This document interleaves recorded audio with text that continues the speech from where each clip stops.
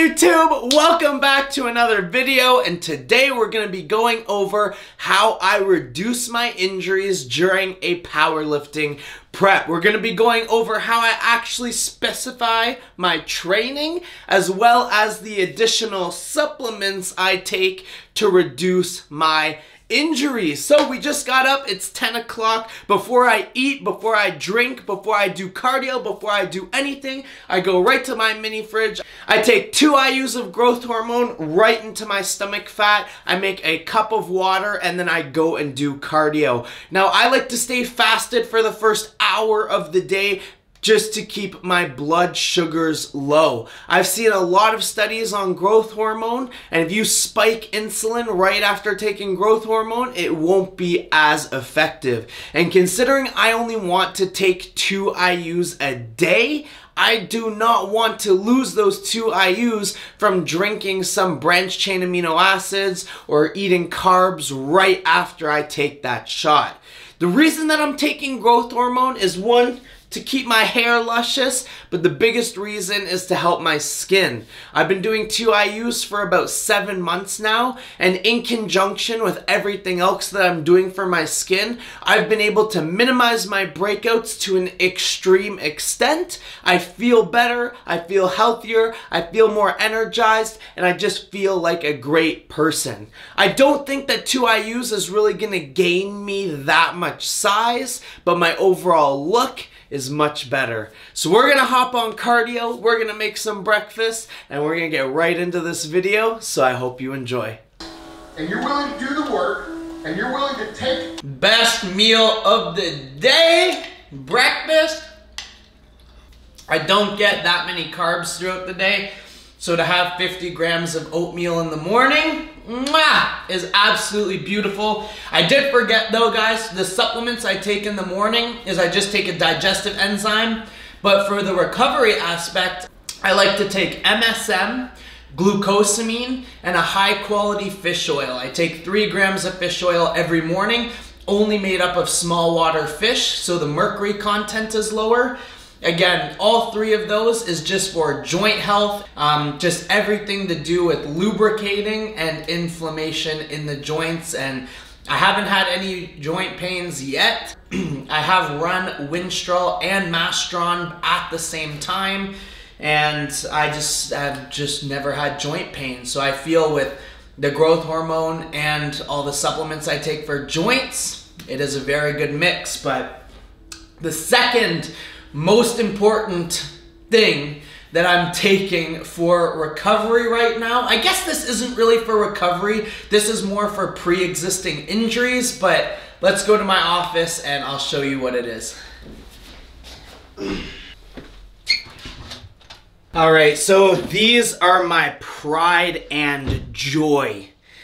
TB500 and BPC157. Now I can show you guys on this YouTube channel because these are actually research peptides. I do have a video that goes over exactly how they work, but I have a light shoulder tear and it's been probably 3 months that it hasn't been 100%. I went 2 months, I couldn't incline, I couldn't overhead, I couldn't do anything. I started taking these and I'm finally inclining again. I'm finally light overhead pressing. So these basically just help bring more red blood cells to the area, helps reduce the inflammation. BPC is body protection compound. I'm not going to get too in-depth because a lot of you guys probably saw my other video. It'll be in the link in the description if you want to check it out though. But these are 10 milligram vials and I actually helped formulate these. It's 98% pure, it's Canadian made, and it's just amazing. I will not put my name behind something that I physically do not take or stand behind or have taken in the past. And these are available for research purposes on www.themarkplummer.com. Obviously, you should not take these like I do. You should just do the research so you can see the purity. But remember, these are 10 milligram vials instead of 2. So when you mix in water, I just put 1 cc of water in, and then I take 0.5 milligrams every day, right into the injured area. I've used these for my slip disc when that was acting up. I've used this for my shoulder tear. When I tore my chest in Kearns and I injected it right into my chest. And I honestly feel that this is the key to healing any injury faster. So I take 0.5 milligrams every single day. And so I can't show you that part, but that's what we're gonna do now. I actually have an injection today, and that's gonna bring me into the second part of this. I want to make sure that people can do things the safest possible. And I know that YouTube does not really tailor to that side. So I have recently started a Patreon, but the Patreon is going to be completely different. This Patreon is purely going to be for things that cannot be talked about or showed on YouTube. For example, the first lesson that we are going to do is an injection. Different injection techniques where I'm physically going to show you guys how to inject. Now I know this is going to be very beginner, but each lesson is going to get more in depth, more in depth, more in depth. We are just going to do a $20 subscription fee per month, but this is going to have one in-depth lesson every single week. This is going to have one Q&A every single week, and this is going to come with a free training plan every single month, as well as if it fits your macros plan, just like a very general. I'm just going to set it up for, it's like, if you're this weight, these are your base macros. If you're this weight, these are your base macros. And then if you have any questions about that, you can open it up in the Q&A. So I'm super stoked to be able to offer this service, because I feel a lot of people don't even know that you can kind of like mix two different compounds into the same needle and inject it at the same time. But I can't show you guys that because I will get canceled off YouTube. So if you guys want to subscribe to that, it is going to be starting on April 1st. That is going to be our first lesson, and link is right in the bio, so make sure to check that out. So we're going to take these shots, do my injection, we're going to shower up, do some work to drop off all the orders from the Mark Plummer. Thank you guys so much for the support on the website. Thank you so much for the support on the channel. And then I'm going to see you guys for deadlift day in the gym, where we're going to keep this shit going. So let's go. All right. Ayo guys, so we just got to the gym and we are gonna deadlift today. Well, we're gonna deadlift and we're gonna train back, but my slip disc has been acting up quite some time, and we're gonna do some like speed deadlift work. But the way that I program like all my lifts is that because I'm up into like the 700-800 pound deadlifts, obviously you can't do like a deadlift and a squat in the same week. So I pick 1 week to do heavy squats, and then I do speed work for deadlifts, and then the opposite week I choose the opposite. So if I did speed work for deadlifts, then I'll do heavy deadlifts the next week, and then I do bench. I progressively work up all the way. So because we squatted quite heavy last week, I didn't get it on video, so it doesn't count. We're gonna do some speed work today. So I think we're just gonna do like 5 sets of 3 reps with like 525. Make sure my form's good, make sure everything's thick, tight, solid, juicy. I'm gonna be wearing straps today because like my hand is still messed up from that last deadlift session we did. So I'm just gonna set up the camera. You guys can kind of like watch my form and see how I personally do speed work and get ready for it. And I'll see if I can film some accessories, and we'll just keep it going.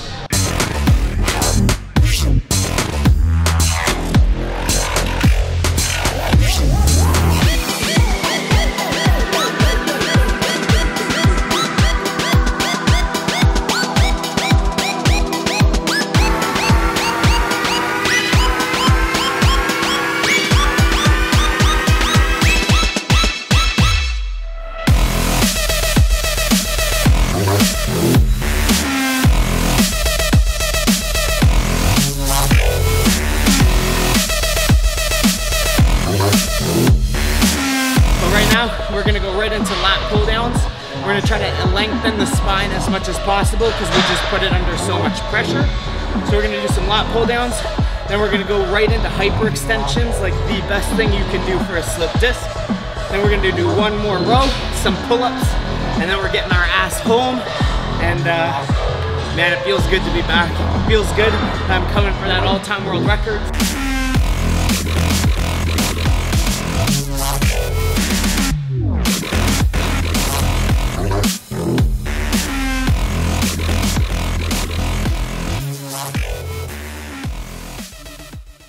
took me like half an hour to get home because the roads are so bad. But guys, we just got home from the gym, and let me just set this camera down. We made ourselves a post-workout shake, and when I got into the car, my back completely seized to the point that like I couldn't move. Like I was cramping, and I had to like open the door, get out, stand up, and like stand there for 10 minutes. And even right now, I can barely move forward. Now, I already am dealing with this sciatic pain, but this was completely different. And the irony of hurting my back on the recovery day protocol video is absolutely just hilarious, but I know that it's not gonna last long. I didn't drink a lot of fluids today, and I just think it's just an imbalance in my hormones. As you can see, I'm actually breaking out a little bit because I just started my cycle like 4 days ago, so my hormones are trying to balance themselves out again,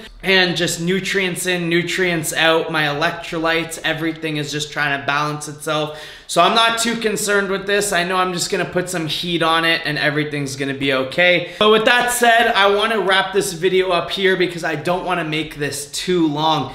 Now, recovery can go as far as you need it to be and as little as you want it to be. You just kind of need to fine tune exactly what's good for you. For example, before I could afford growth hormone, I took 10 milligrams of MK677 every single day. You can find that on www.themarkplummer.com, the exact same one I took. And that's what I did year round, but that held fluid in my joints, in my body, so I just felt better, I felt stronger. But as I've been getting to a higher level, I need to be able to manipulate my weight more than MK would let me, which is why I moved to growth hormone. The same goes for anabolic steroids as well, guys. You can use specific cycles to your advantage if you are in injury. For example, something like DECA will hold tons of water retention. Something like D-ball will hold tons of water retention. It holds water retention on your body, but it also holds fluid in your joints. So if you are experiencing a lot of joint pain or you can't squat because your knees hurt, I would highly suggest using something like this in your off-season cycle so you can get back to the motions that will build you the most amount of mass. And from my personal experience, which remember guys, doesn't have to be right, every single time I've taken something to help me get through an injury, when I stopped taking it, that injury was no longer there because I was able to heal that area, get more blood to that area, and just make sure all the muscles surrounding that area were stronger. So you can tailor everything, your training, your protocol, your supplementation directly to your injuries. And like everyone always says, but us kids don't understand, is it's not how fast you can get there. We all have a window between like 18 and probably 32 to do this at a high level. So don't rush it from 18 to 22 to 23, and then by the time you're 24, 25, you're out of the game. That's why I'm taking things a lot slower right now. I'm implementing all the things I showed you today every single day. I'm gonna drink my post-workout. I'm gonna take a super hot shower and or bath, and then I'm gonna lay down a yoga mat, and I'm gonna do 30 minutes of stretching, mobility, and recovery. Because moving forward, that is what has to be your priority. So thank you guys so much for watching. If you guys have any more questions, make sure to drop it in the comments below.